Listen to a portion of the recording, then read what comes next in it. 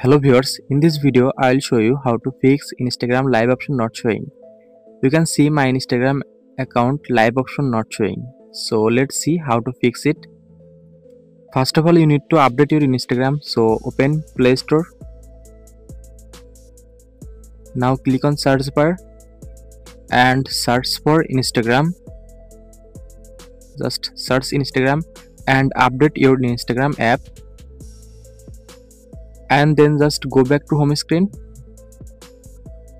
Open Instagram app. Now click on profile icon. Now click on three dot icon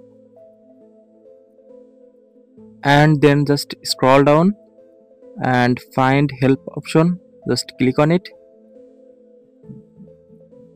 Now click on report a problem. Now click on report a problem. Now click on include and continue option.